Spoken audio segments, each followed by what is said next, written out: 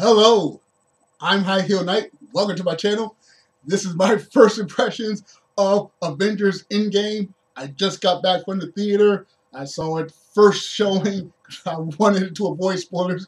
And would you believe it, despite my dodging the internet and dodging social media and dodging interviews and dodging commercials, right before the movie started, I was taken outside the auditorium and someone said, a minor spoiler. It didn't ruin the movie for me, but I was just thinking, oh, come on. I was dodging and dodging and dodging and dodging. But fortunately, it didn't ruin the experience for me, but I was a little frustrated with that.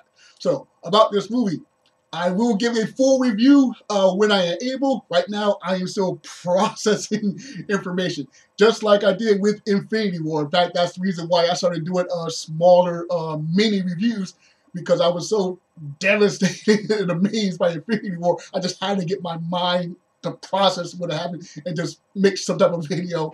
So just with that first movie, hey, I might as well keep a tradition with Avengers Endgame just to help me coordinate my brain.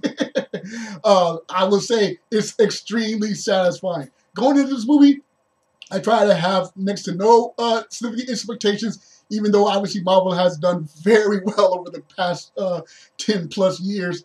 But still, I was just thinking, how are they going to make a 3-hour movie about this? Because they don't really promote any other villain or conflict. I mean, there's Thanos, but you know, all of his children were destroyed in the first movie. So it's like, how are they really going to make 3 hours out of it? Well, they do make 3 hours out of it, and miraculously, it doesn't drag. And granted, you need to be in there awake, okay? Don't go in there asleep, because you will fall asleep to be out of exhaustion. But no, it is wonderful. It is thrilling. And unlike the first movie, where you don't have to have seen all the other films before, with this one, you don't have to have seen all the other films, but it's really, really, really, really, really, really, really helpful if you did. If you've been on the journey for the whole 10 plus years, or if you've seen also you were seeing as again, the more you've seen, the better. I'll leave it at that. Now, just some consumer information, and I'm sharing this. Some might consider this spoiler, but hey, it's 3-hour movie plus 20 to 25 minutes of previews.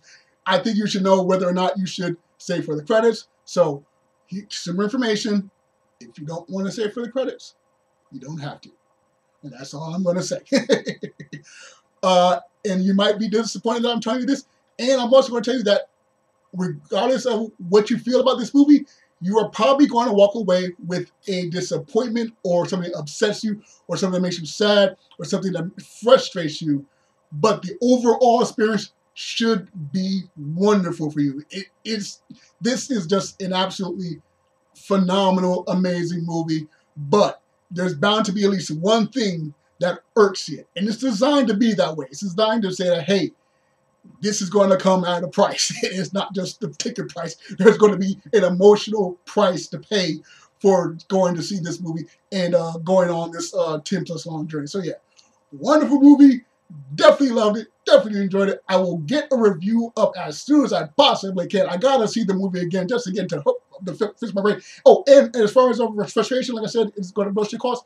This movie does something that normally would anger me and frustrate me to high heavens, but because I've been on this journey and I understand what they're going for, I let it slide. It earned the forgiveness. Any other movie, I'd be just hopping mad. But this movie, it earns forgiveness. So those are my initial first impressions of Avengers Endgame. And like I said, I will have a full review as soon as I can. In the meantime, I hope you enjoyed this video. Be sure to like, share, and subscribe, or dislike, share, and subscribe. Once again, I am High Heel Knight. Thank you for watching. And remember, find inspiration everywhere.